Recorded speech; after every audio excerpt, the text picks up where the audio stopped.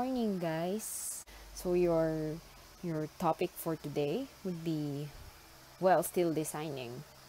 But after designing in the 2D form, we're now going to move on to, as promised, drawing in the cast. So the difference between drawing in the paper and in the cast is that the cast is more like of a 3D form.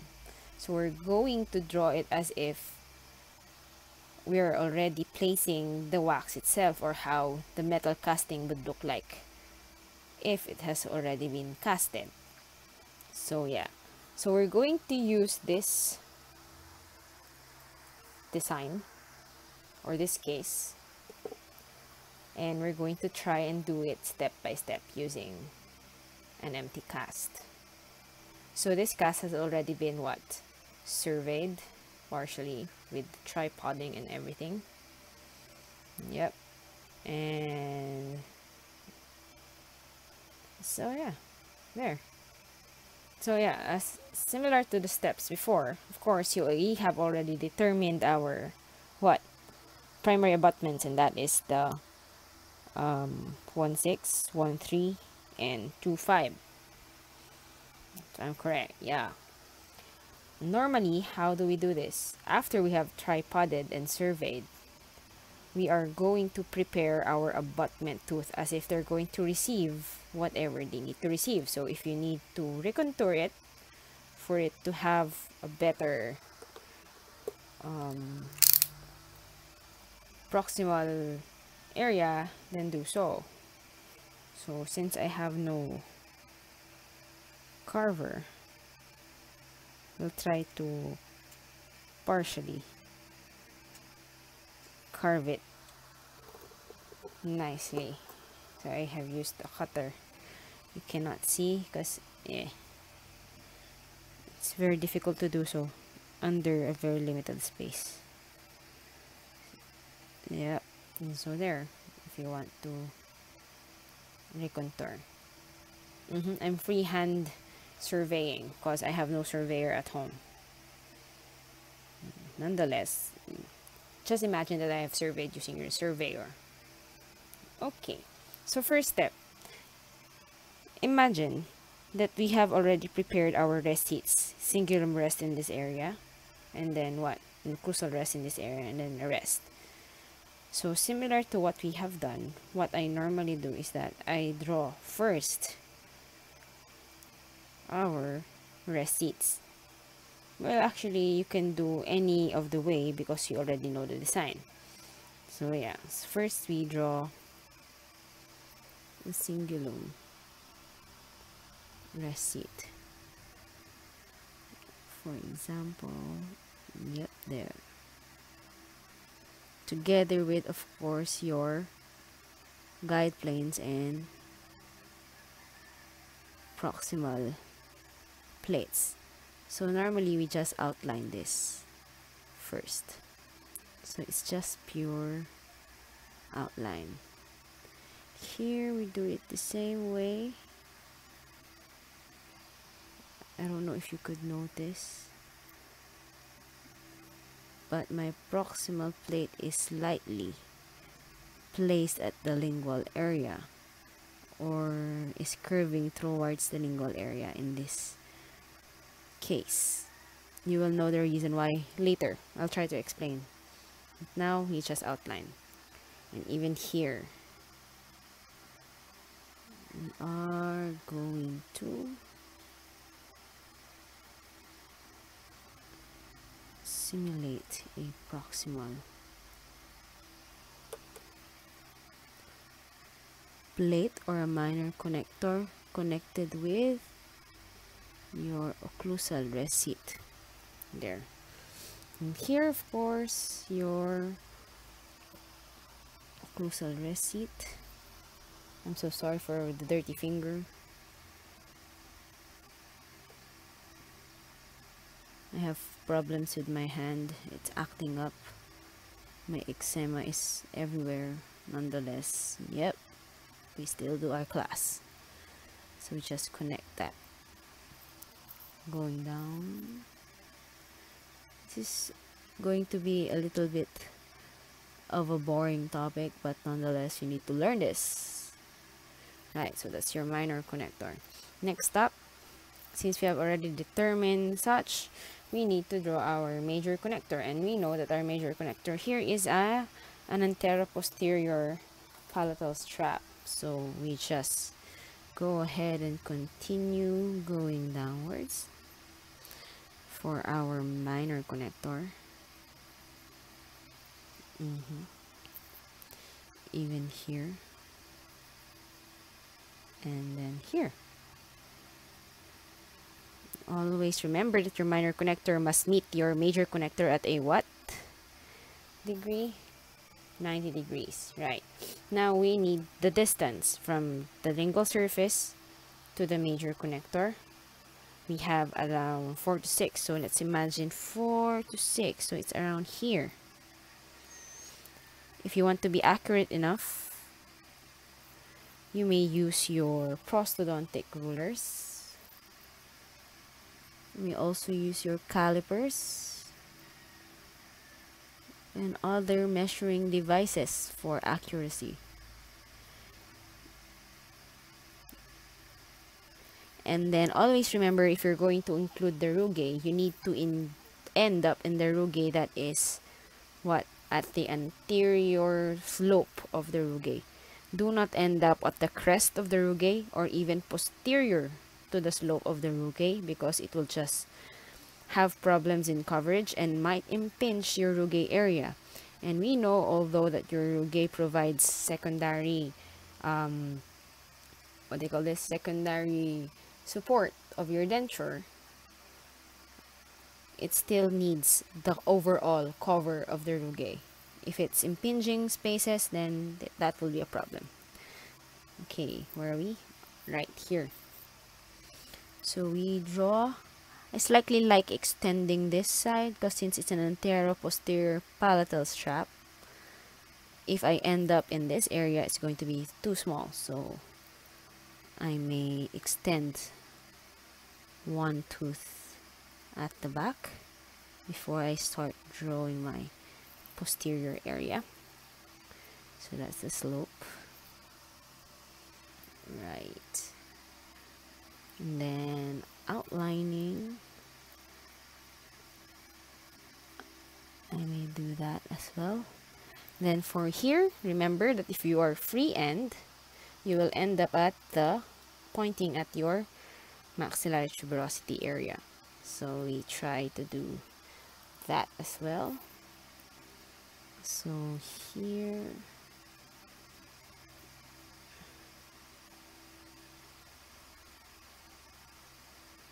there, I don't know if you can see. Is it visible? It's focusing. Yes, it is. And then if you already know where to end up, you just connect. So normally we slope going up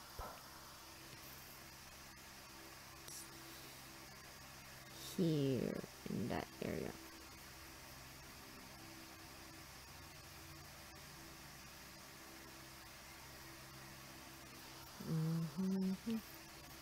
It's so hard to draw with the camera in front. I don't know if you're seeing this. Let me extend it a little bit. There. So why have I extended this? Because we need a little bit of a catch in this area. So there. So this is just an outline. We're going to fix this later on. There. So that's the outline. So here also, I hope you remember what I'm doing. Similar to just drawing. In the paper, I'm already placing the outlines of my major connector. Right. Now let's go with your hole in the center for us to be able to separate. So what we need actually is what? A distance of at least 8 to 10 millimeters in the anterior, 8 to 10 millimeters at the back, and then 8 to 10 millimeters at the sides.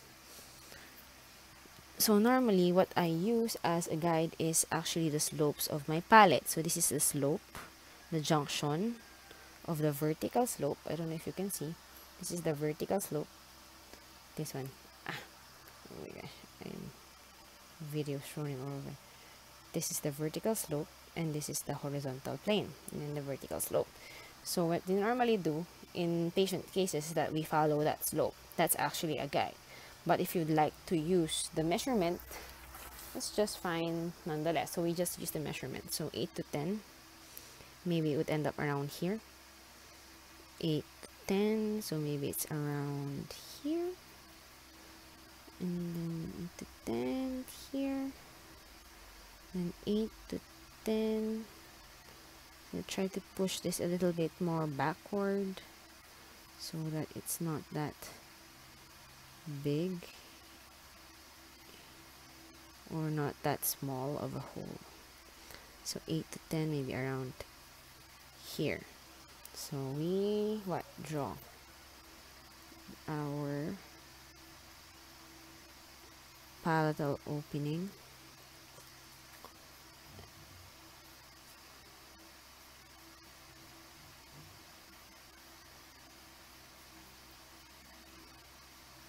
And no need to follow the sloping going at the back. Here, no.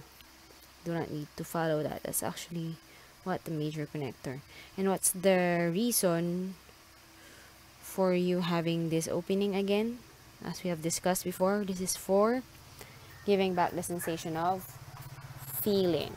Yeah, so that's for feeling. Now, you've noticed that your tripod marks are within the major connector. So next time when you do your tripod markings, make sure that you place them in an area where there will be no components passing over them. So that's just a tip. Right, now next up, after we have drawn our major connector, we draw your minor connectors. So yep, for minor connector we will try to draw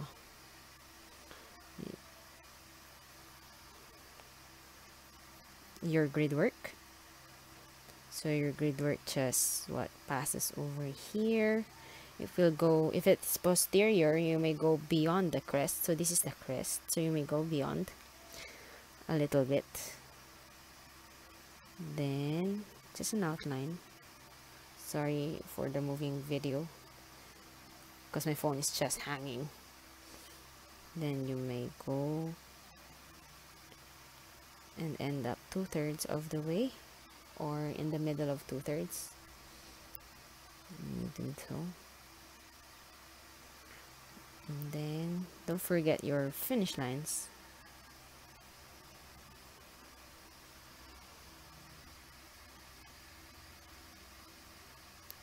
And your finish lines actually will end up at your major connector. I don't know if you can see it's here. It's not only where your minor connector lies, no, it will go all the way because you will have the catching of your denture base until at the back, right? And then we draw our grid work. Yeah. Here, because it's slightly a little bit at the anterior, you may end up on top of the crest. So yeah, just connect everything as you could. Don't forget your finish lines.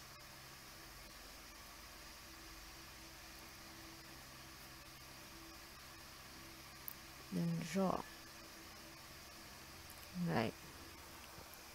There. Now, after we have drawn your major connector, minor connector, and your rest, the next thing that we need to do is actually to place your direct retainers. So, how do we draw our direct retainers? So for an I-bar, you need to step back at least 1 tooth away, or even half a tooth away. For a premolar, I told you that you need to end up exactly in the middle of the premolar. So this is the middle, right? And you just need to end up exactly at the middle, below your survey line. So exactly at the middle. So that's where your I-bar will end. So you just need to outline your I-bar possibly whenever your eye-bar passes through your gingival margin or your gingival crevice, you need to pass it by 90 degrees. Now we just need to meet this up with it, with the slight curve. Make sure an eye bar is actually curved out. So you need to curve this out.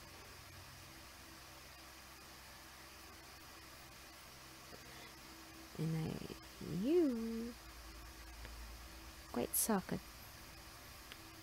drawing. Don't worry, you'll improve.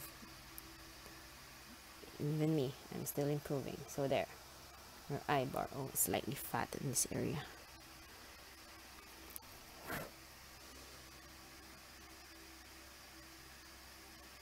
Listen, it's just an outline. And that's an eye bar. Exactly at the middle. It's exactly in the middle, There.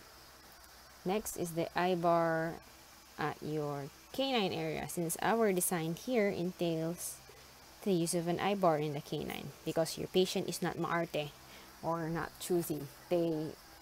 Metal display is okay for them. Anyways, for a canine, it's different for the placing of your eye bar because in the premolar, as I said, it's where exactly in the middle. But for the canine, it's where it's going to be meshal to the middle. So if this is the middle, you'll go slightly meshal to the middle and exactly below the finish line. I know, the survey line. I'm so sorry, not the finish line. So we will end up below the finish line. There. So why is it at the meshaling? Because when you're going to look at this, your premolar actually has no intention or has no probability of it going forward whenever this rotation, because there is another tooth stopping its motion going to the meshal. While for the canine, whenever there's rotation, your canine might be pushed forward, so it might go forward. If it does, you need something to bar it off for rotation or for it to catch so that it will not slide off. You need to slightly put your eye bar meshally to the canine for catch and for better retention, because for premolar, exactly at the middle is already your wanted retention. Right, so we go and connect this again with a slight curving.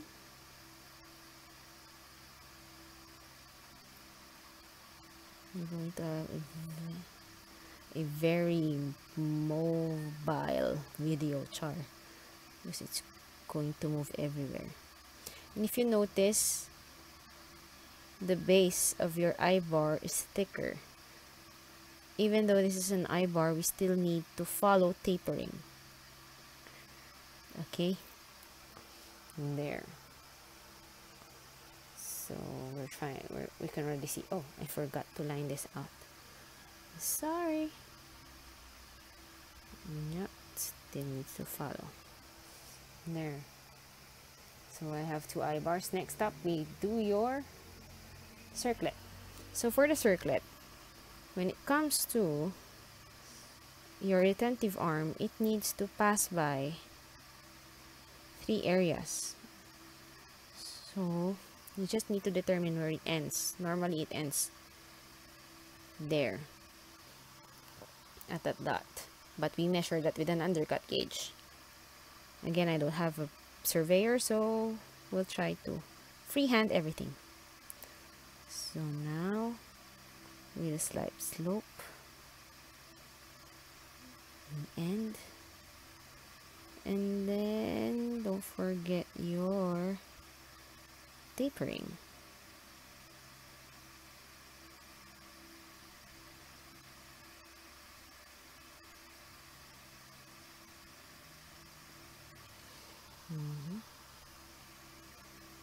So try to fix this there. So that can be your retentive arm.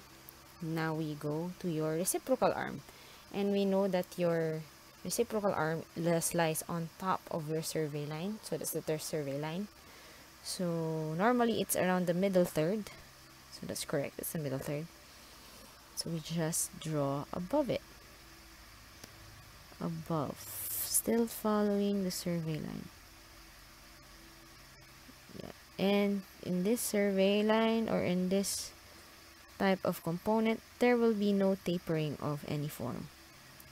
Sorry for the moving video. There.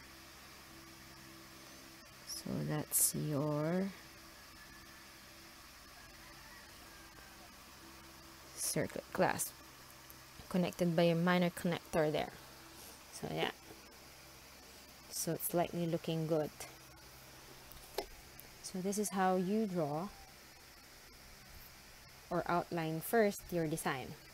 Now, explanation. Why is that your RPI in the premolar has this kind of proximal plate? We know that it's supposed to be what? Slightly shorter, because it tends to rotate. So we need to bring this down a little bit. So we erase. Sorry, I'm erasing. You can see. There, I erased it. So we need to bring it down a little bit, if possible. Sorry for the moving charm. We need to place it around 2 to 3 millimeters below your, or just 2 to 3 millimeters height below your marginal crest. That's why you need to prepare your proximal guide planes properly. Since I cannot prepare it, let's just go on with this way. Just imagine this has a shorter proximal plate. Now, you see that it's slightly what? Curving out towards the lingual area, right? So it covered a little bit of your lingual area here, compared to other proximal plates that are what? Just at the sides. For this type, or premolar, whenever you try to use an I-bar or an RPI at the premolar or even a molar, you need to extend a little bit going to the lingual. It's because your direct retainer is slightly or directly in the middle, so it will tend to push the tooth backwards. Now, compared to a circlet clasp that has what? A reciprocal arm at the lingual surface, this does not have a reciprocal arm. So what acts as a reciprocal arm is actually your minor connector in this area and the extension of your proximal plate going to the lingual. That's how it has the reciprocation. Is that clear? Yeah, that's why you're going to use this form of proximal plate whenever you use RPI or RPA. Okay? But if it's a canine, if the canine is going to use RPI, for example, you have a rest going here, and then you have a proximal plate, you do not need to extend it towards the lingual. Why? It's because of the placement of your direct retainer, and that's your I-bar, which is slightly on the mesial. So whenever this tries to push the tooth, it pushes it going backwards a little bit. You already have enough proximal plate to hinder such movement, and even your rest. Okay? Since the rest comes from where? From the lingual. So that's the reason. Okay, so that is an outline. So that's how easy it is. Now we just try to shade everything.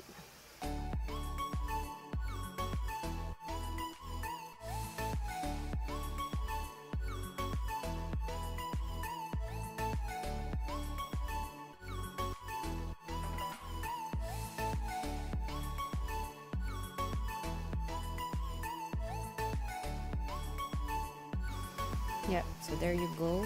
So that's just a time lapse on how you may able to you may shade, but this needs more shading and this needs more refinement. However, It's already up to you on how refined you would like it to be. For me, this is still dirty.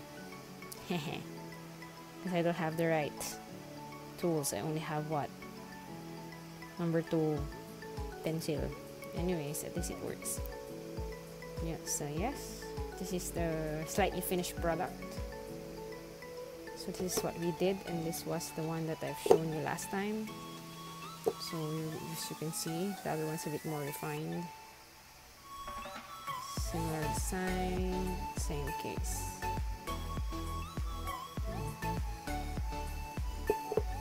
There. So yeah, it's just the same. So good luck when you try to do this, and that's it for today.